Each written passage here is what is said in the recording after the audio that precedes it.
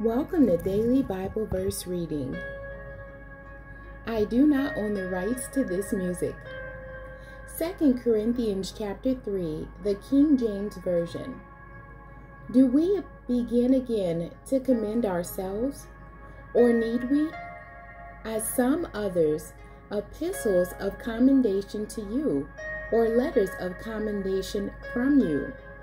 Ye are our epistle, written in our hearts, known and read of all men. For as much as ye are manifestly declared to be the epistle of Christ, ministered by us, written not with ink, but with the Spirit of the living God, not in tables of stone, but in fleshy tables of the heart. And such trust have we through Christ to Godward. Not that we are sufficient of ourselves to think anything as of ourselves, but our sufficiency is of God, who also hath made us able ministers of the New Testament, not of the letter, but of the Spirit. For the letter killeth, but the Spirit giveth life. But if the ministration of death, written and engraven in stones, was glorious, so that the children of Israel could not steadfastly behold the face of Moses for the glory of his countenance, which glory was to be done away, how shall not the ministration of the Spirit be rather glorious? For if the ministration of condemnation be glory, much more doth the ministration of righteousness exceed in glory. For even that which was made glorious had no glory in this respect, by reason of the glory that excelleth. For if that which is done away was glorious, much more that which remaineth is glorious. Seeing then that we have such hope, we use great plainness of speech, and not as Moses, which put a veil over his face, that the children of Israel could not steadfastly look to the end of that which is abolished, but their minds were blinded. For until this day remaineth the same veil untaken away in the reading of the Old Testament, which veil is done away in Christ. But even unto this day, when Moses is read, the veil is upon their heart. Nevertheless, when it shall turn to the Lord, the veil shall be taken away. Now the Lord is that Spirit, and where the Spirit of the Lord is, there is liberty. But we all, with open face, beholding as in a glass the glory of the Lord, are changed into the same image from glory to glory, even as by the Spirit of the Lord. The Amplified Version of 2 Corinthians chapter 3. Ministers of a new covenant. Are we starting to commend ourselves again?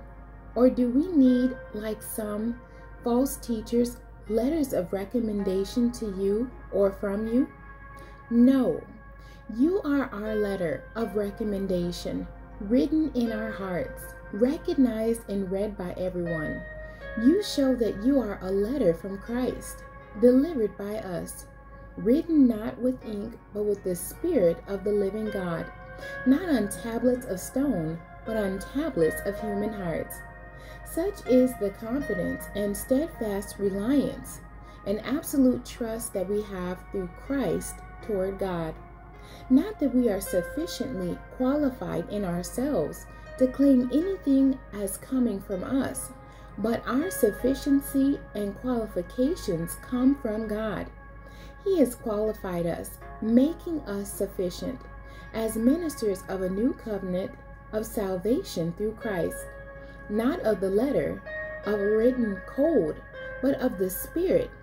For the letter of the law kills by revealing sin and demanding obedience, but the Spirit gives life.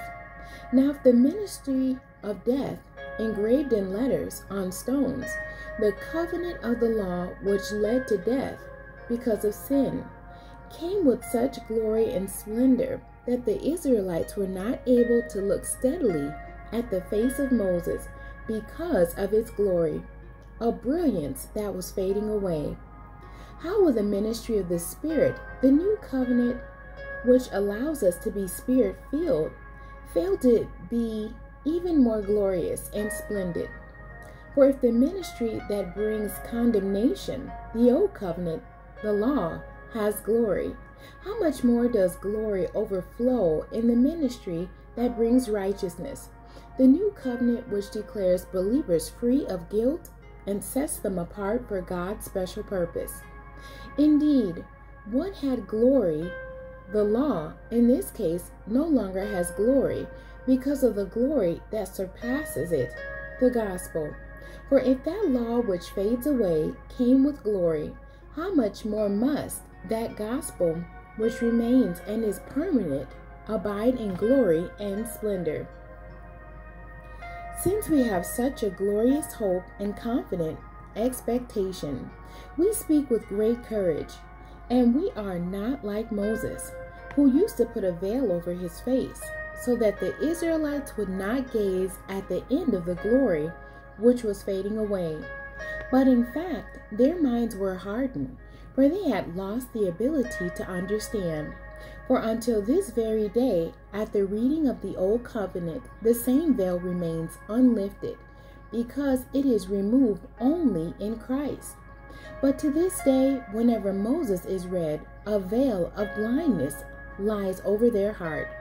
But whenever a person turns in repentance and faith to the Lord, the veil is taken away. Now the Lord is the Spirit, and where the Spirit of the Lord is, there is liberty, emancipation from bondage, true freedom. And we all, with unveiled face, continually seeing as in a mirror the glory of the Lord, are progressively being transformed into his image, from one degree of glory to even more glory, which comes from the Lord, who is the Spirit.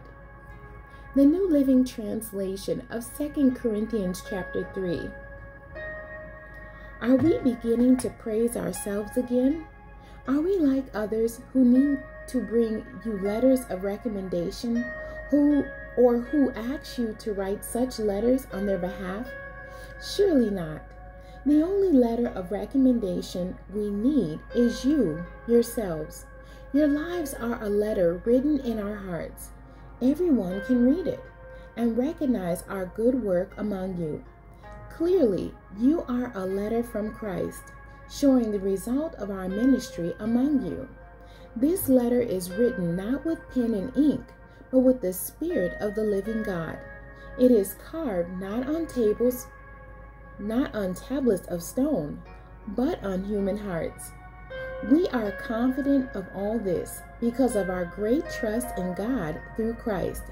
It is not that we think we are qualified to do anything on our own. Our qualification comes from God. He has enabled us to be ministers of his new covenant. This is a covenant not of written laws, but of the Spirit. The old written covenant ends in death, but under the new covenant, the Spirit gives life. The glory of the new covenant. The old way, with laws etched in stone, led to death, though it began with such glory that the people of Israel could not bear to look at Moses' face, for his face shone with the glory of God,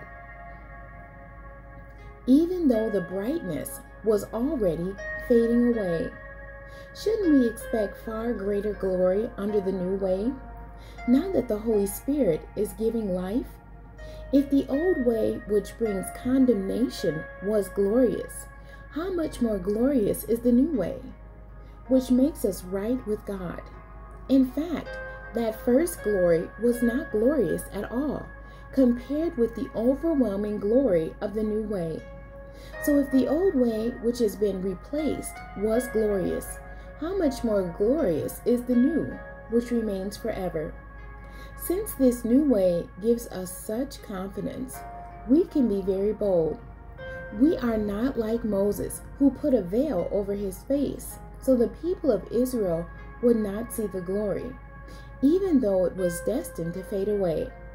But the people's minds were hardened, and to this day, whenever the Old Covenant is being read, the same veil covers their minds, so they cannot understand the truth.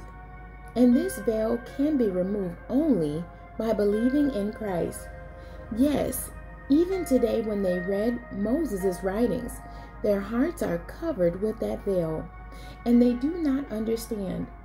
But whenever someone turns to the Lord, the veil is taken away. For the Lord is the Spirit, and wherever the Spirit of the Lord is, there is freedom. So all of us who have had that veil removed can see and reflect the glory of the Lord. And the Lord, who is the Spirit, makes us more and more like Him as we are changed into His glorious image. The end. God bless you and thank you for joining me today.